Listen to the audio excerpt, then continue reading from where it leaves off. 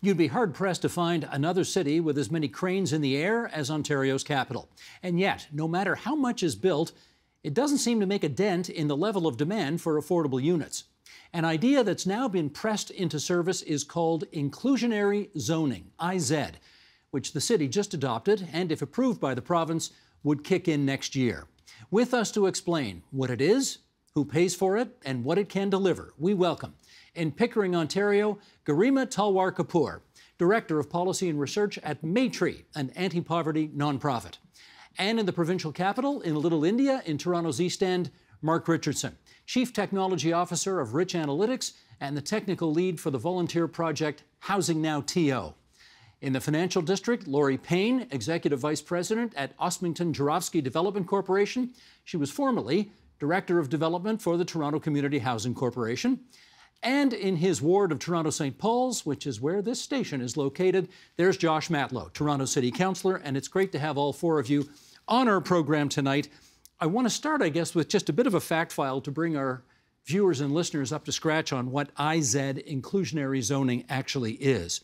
For example, as passed by Toronto City Council, it means that 5 to 10% of condo units built around designated protected major transit station areas, those units would need to be affordable. And the range has to do with where it is in the city. So the highest percentage being downtown, the lowest percentage Scarborough Centre. That would increase to 8 to 22% of units by the year 2030. What does affordable mean? Well, affordable in this case refers to targeting households making between $32,000 and $91,000 a year. And of course, depending on the size of the unit, it could cost $800 for a studio monthly to $1,850 a month for a 3-bedroom. And affordability must be maintained for 99 years. That's the 411 on IZ. And now we want to get some feedback on what you folks think. Laurie, we're not the first city to try this. There have been other cities to try it, but we're the first in the province of Ontario to try it, if it in fact happens next year. What do you think about the effort Toronto's put forward here? Well, first, before I answer your question, I just want to say that I've been working with the building and land development industry for the last 6 years, and we absolutely support creation of affordable housing and inclusionary zoning.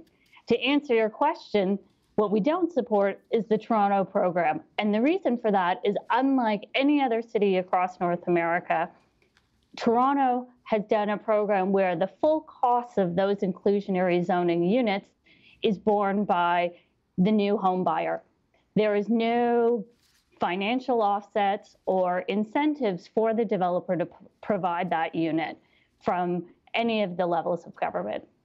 So, in other words, if this were a social good that governments thought was important to achieve, they should be putting some money where their mouth is. Absolutely. This is a societal responsibility. We as Ontarians all have a role to play in creating affordable housing. Okay, that's Laurie's view. Garima, you want to come in here and tell us what you think about that? Sure, absolutely. You know, I find Laurie's comments really interesting. In my view, the debate about inclusionary zoning is a debate about who belongs in the city of Toronto. And so far, you know, we like to think that Toronto is this welcoming place where people from all walks of life can live, work, and play.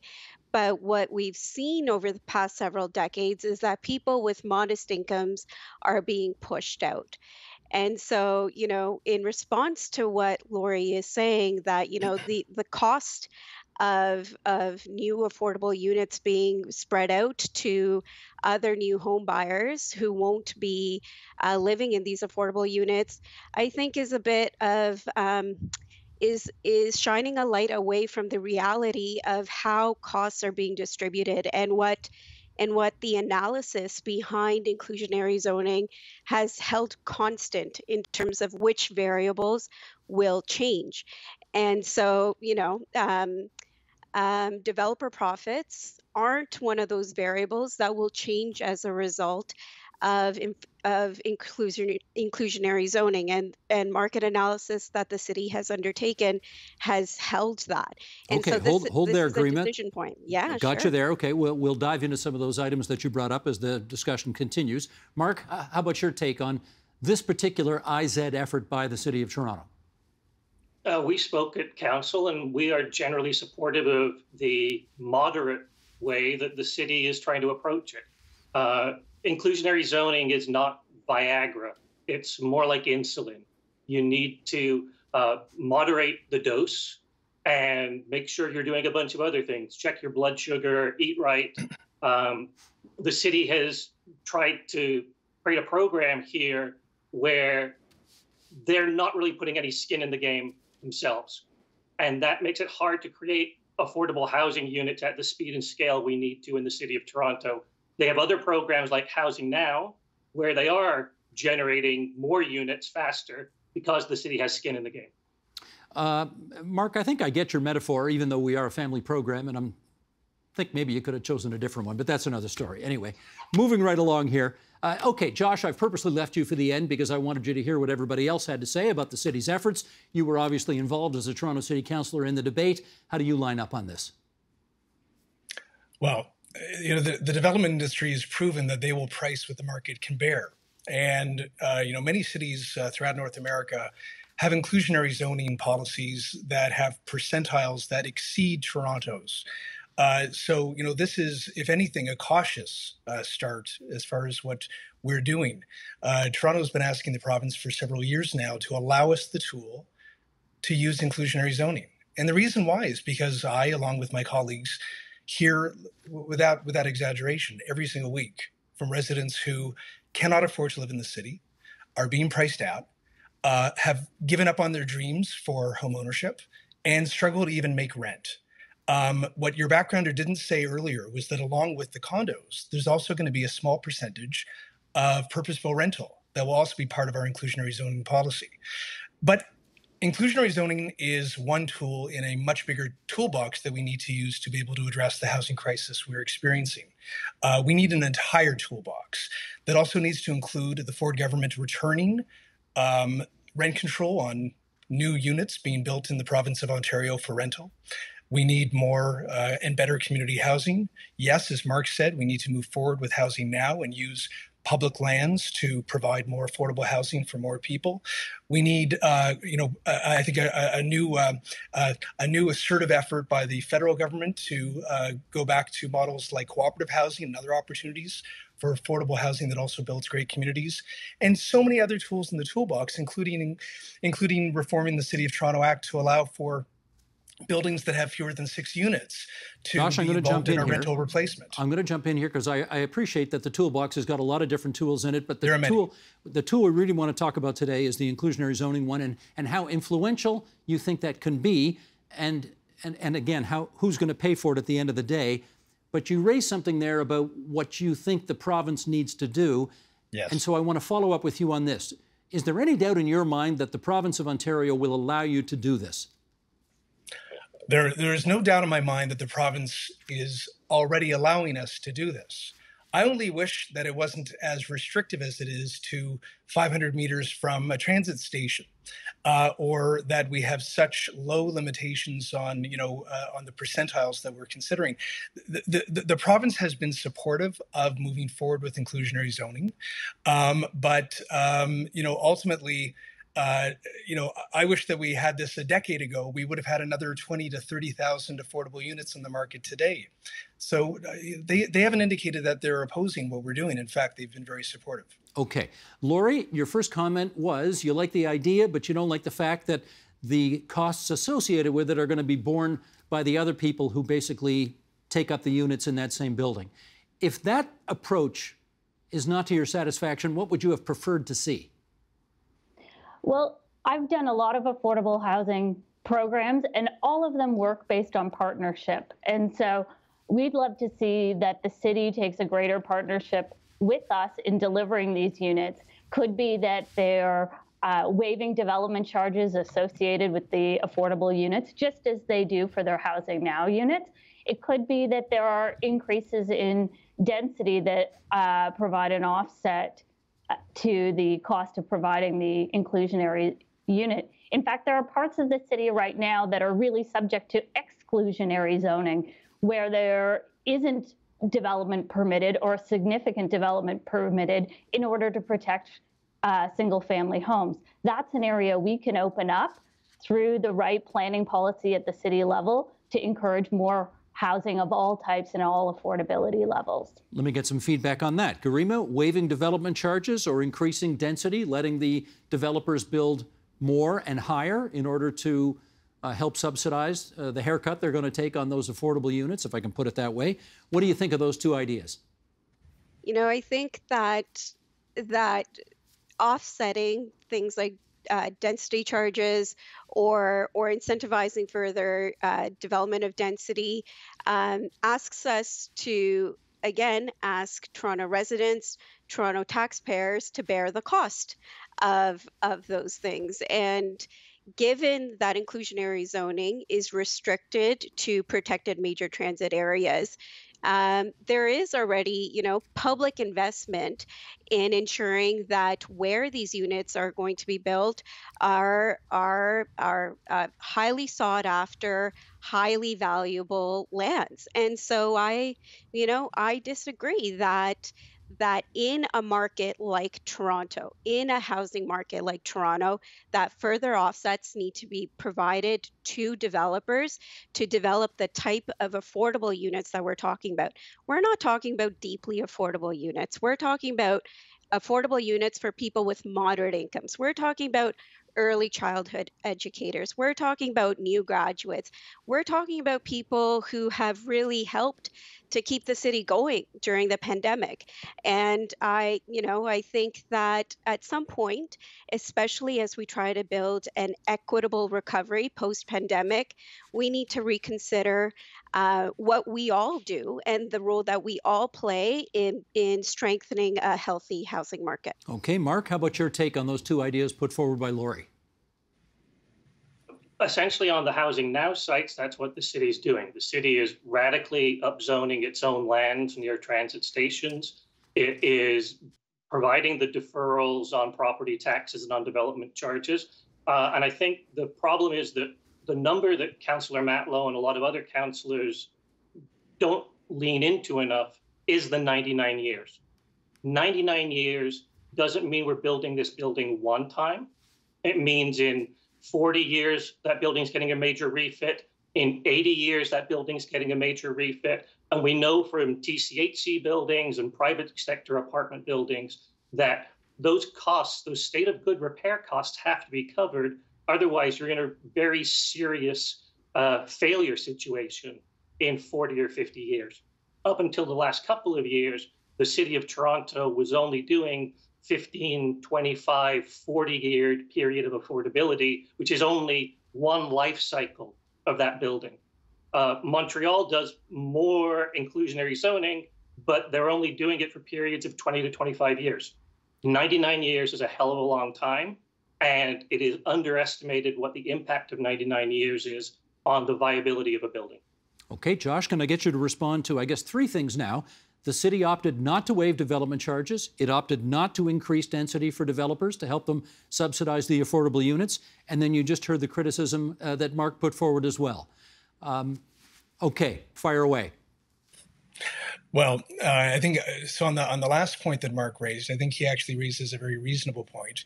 But it also is important that we secure, a much longer term than, 20 or more years, but 99 years actually makes sure that we are looking not just for one generation, but for future generations of Torontonians to be able to afford to live in our city. I've heard this sort of, and I'm sorry, I don't mean to be derogatory about that sort of that request, but it feels like a straw man argument every time I hear the development industry just say, well, the consumer is going to end up having to be, paying more, and that the city should just, give and give and give to supplement this need. I mean, yes, we need to work as partners, but it shouldn't be the average Torontonian, having to subsidize the affordability of this city. The reality is that, as was said earlier, we invest a lot into social services, infrastructure, transit, parks. The development industry will make a ton of money. The question is, will they make a ton of money or just a lot of money?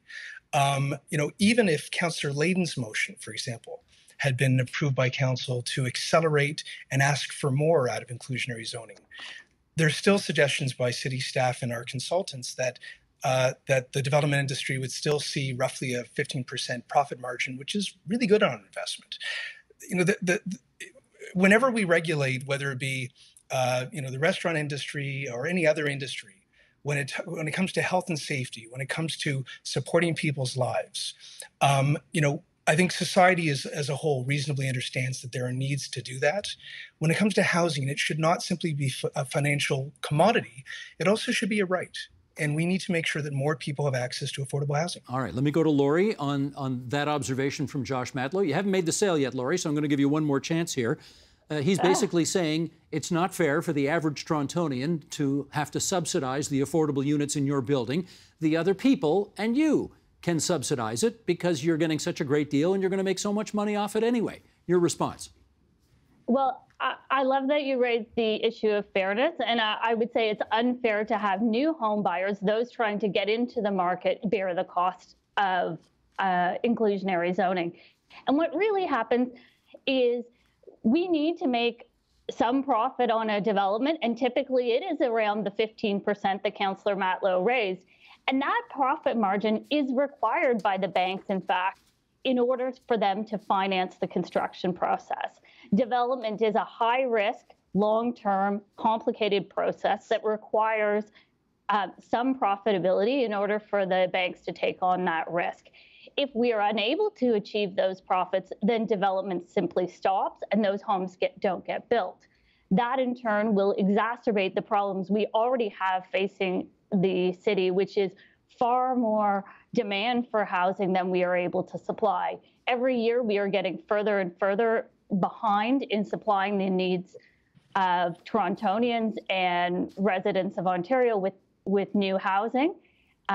Increased legislation, increased costs, labor supply issues are all challenging the supply of new housing, which is creating the overall affordability problem that everybody is facing, including those that would qualify for inclusionary zoning units, but also including those that don't qualify, that would be buying the market units that are now going to go up in price in order to absorb the additional cost. Okay, I'm seeing some head shaking, so I'm going to give the head shakers a chance to come back here. Josh, go ahead. Yeah, a quick rebuttal, respectfully. I've heard this argument before, but the reality is this isn't a hypothetical debate that we're having. The reality is that over the past couple of decades, I don't know of another city that has been providing more supply of housing than Toronto. There are condos being built all over the place. We often talk about how we've got more cranes in the sky than any other city in North America. So it is just false to suggest that there isn't a supply being created, but there is a supply of really expensive housing, and it's getting more and more expensive. So it's not a debate, again, about whether or not prices are going to continue going up. The development industry has seen prices going up year after year after year. It's not hypothetical. It's happening today. More and more people are priced out of the market.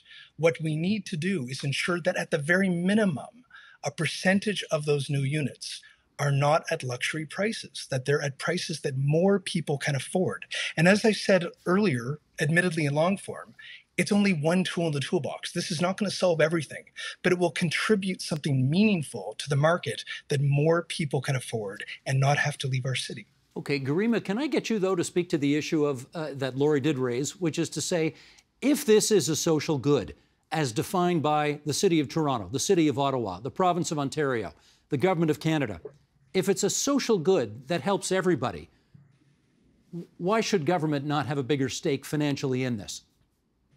You know, government is playing a huge role in the development of affordable housing. The federal government has a 10-year national housing strategy where it's investing over $70 billion over the course of 10 years. Now we can have a separate show about the nitty-gritty of that 10-year strategy and, you know, the pros and cons of that strategy. But to suggest that the federal government and the municipal government, the City of Toronto, is not investing public dollars to build affordable housing is just not true. That money is being spent, but the value of those dollars risk being eroded over time if we don't shape the rules of the game. And a tool like inclusionary zoning helps to create the rules of that game. And that's the fundamental purpose of inclusionary zoning, is to, I think, essentially protect the value of public investments that are being made not only in housing but across a litany of social services. Okay, Josh just referred a second ago to the fact that there's more cranes in the skies of Ontario's capital city than any other city in North America. And I've also heard from the next person I'm about to quote that there's more cranes in the sky at Yonge and Eglinton, this one intersection, than in the whole city of Boston. So let's hear from Jennifer Keesmaat right now. She's the former chief planner for the City of Toronto. We had her on the program a couple of weeks ago talking about her new venture. She's a developer of affordable housing now, and she tweeted this last week. Some council supporters of inclusionary zoning voted for it with nefarious intent, with the hope that it is miscalibrated and will constrain new housing supply in the city rather than facilitate affordable housing. Let's hope staff nailed their due diligence. And she hashtags it unintended outcomes. And then a second tweet immediately thereafter, this is not speculation. They literally said so on the floor of council with no shame. Okay, Josh, a quick response to that, if you would. Yeah, I heard that said by a member of council during the debate as well, and I think it's just absurd. We should not be using this tool to prevent housing being built. What we should be doing is using this tool to ensure that affordable housing is created. But like, I think you alluded to, Steve, at Yonge and Eglinton, which I represent much of the area, we also need to ensure that services, infrastructure, and parks keep up with the pace of growth so that people who do live in the area today, but also those who we welcome as new neighbors, have access to public schools, have access to affordable childcare, et cetera. And that's where a lot of the public investment's going. So in other words, all these services, infrastructure, parks, et cetera, we, Torontonians, are paying out of our taxes and other fees to contribute to the success of all of these developments. I mean, these developments also rely on the ability for people to have a good quality of life. So we are working in partnership in that respect, whether or not the industry perhaps recognizes the enormous investment that the people of Toronto are already making. Let me put forward now, there's another graphic coming up here. City Council passed what it calls a communications campaign to clear up what they describe as misconceptions about what inclusionary zoning means. For example, it won't stop development of new homes or exacerbate existing challenges. The costs, they say, will not be passed on to the buyers of the market rate units. And this campaign also suggests that it won't affect overall housing supply. Let's get some feedback on that. Mark, how legit do you think that communications campaign is? I think communications is vitally important around inclusionary zoning. I mean, we do not work with private sector developers. Our volunteers only work with not-for-profits. 90% of not-for-profit affordable housing developments in Canada fail at the viability stage. And I think people need to understand that there's no discounts for building an affordable housing unit, even if you're a church group. You still have to pay the same dollars for cement. You still have to pay the same dollars for windows. You still have to pay the same dollars for plumbers. And one of the challenges in the communications around inclusionary zoning and around affordable housing is, frankly, a lot of made-up math. And it's been interesting to see the change in Jennifer Keesmaat from Jennifer Keesmaat, city planner, to Jennifer Keesmaat, somebody who's actually trying to build affordable housing in the city of Toronto. And she's understanding now that, I think she was on your show the other week and she said that she has her head in spreadsheets way more than she did when she was city planner. We need way more staff at city planning and councillors, frankly, who understand that $350 a square foot construction cost is the same for an affordable unit by a not-for-profit as it is for a private sector developer. And therefore what? Therefore, we need to, what we've done on the Housing Now sites. We took a 9-story building in City Place that was proposed in 2016. It went out to market. Nobody could bid on it. They couldn't even get the CMHC to finance it. Last week, council approved it at 29 stories with 50% affordable housing. You go from 9 stories to 29 stories, you supersize your fries on every building. That's what makes the affordable housing math work. Okay, Laurie, your take on the city's communications plan to make people, in their view, see the bright side of inclusionary zoning. Well, I think one thing with all of these communications, what they're missing is nothing is free. There is going to be a cost, and that cost, as I mentioned, is going to be borne in 2 ways. One, that the cost will be passed on to the new home buyers of units who, those buyers that don't qualify for a subsidy or for an inclusionary unit. And if they are unable to afford a unit, then those homes simply won't get built, and we will exacerbate the supply problems that we face in the GTA. And there's been quite a bit of talk amongst the panelists about supply. I think it's worth remembering that we have projections and have received 110,000 people moving to the GTA every year. That requires that we build on the order of 50 to 55,000 homes a year. Our peak that we delivered was in 2003 at about 43,000 homes. And we are continually getting further and further behind in supplying homes to the market. That is causing an increase in prices along with increased costs of construction. And we really need to focus on getting more supply of all housing types, including affordable ones, into the marketplace as quickly as possible. Garima, do you, first of all, I should say we've done enough programs on this that I believe Laurie's numbers are correct, that we are therefore falling farther and farther behind as the years go on and as more people move in here. Does that not argue for as much creation of new housing in as many different forms, including through the use of inclusionary zoning, as possible, in your view? You know, I think definitely we need more supply. I think that that question is out there. But the type of supply that we need to develop is the fundamental question. You can develop a ton of housing units, but if they are priced at people who have wealth, people with very high incomes, who can afford to buy multiple units as rental properties, you'll still have a housing market, but it's not an inclusive housing market. And that's what the fundamental question that we're talking about is, you know, it through inclusionary zoning, can we start to develop the type of supply that is necessary for the average person in Toronto to be able to afford to live here? Let me ask you a follow-up then on this, because I presume that private developers are already charging for their units as much as the market will bear, right? They're not charging less, they're charging as much as they can possibly get. So again, this is a question about the math. How can prices of the affordable units get passed on to and subsidized by people buying at the market rates when they're already presumably paying the highest price possible for those market rate units?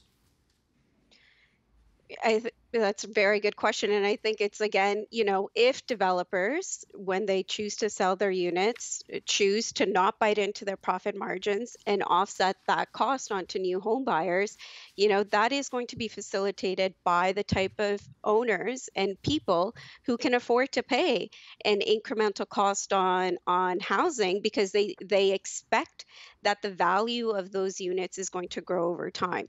You know, the industry has had decades to demonstrate that without this type of zoning criteria, that it could just naturally, by virtue of the market, develop affordable units. In 2020, 2,700 purpose-built rental units were developed, and out of that, only 4% were deemed affordable units. And so if that, you know, that's the market working as, you know, without any type of constraints in terms of affordable inclusion. And that is what, you know, the counterfactual of what reality has shown us that the market is willing to supply in terms of affordable units. So, you know, how the costs get distributed, I think it's important to remember what Josh was saying earlier, that these arguments tend to be strawman arguments. And I think the proof will be in the pudding as we move forward.